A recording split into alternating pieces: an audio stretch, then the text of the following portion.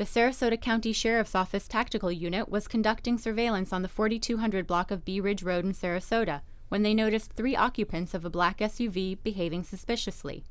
After the 3 people exited a Winn-Dixie store, the TAC unit learned there was indeed cause for their strange behavior.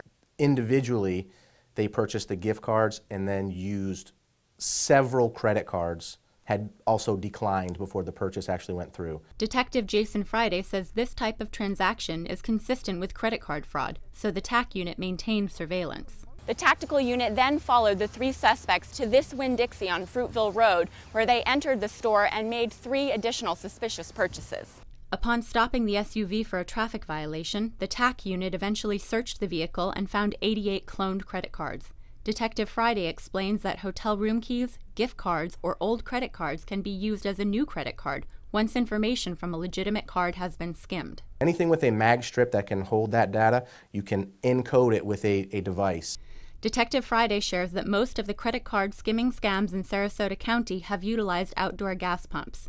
When you go to pay for your gas, he recommends checking the card slot by jiggling your card around. A secure slot should not offer wiggle room. While there is not much you can proactively do to avoid becoming a victim of credit and debit card fraud, Detective Friday recommends routinely monitoring your credit and debit card transactions. Monitor your bank statements and credit card statements. That's usually the best way. And notify your banks and local law enforcement agencies as soon as you notice something that wasn't yours. Azure O'Neill, SNN, the Suncoast News Network.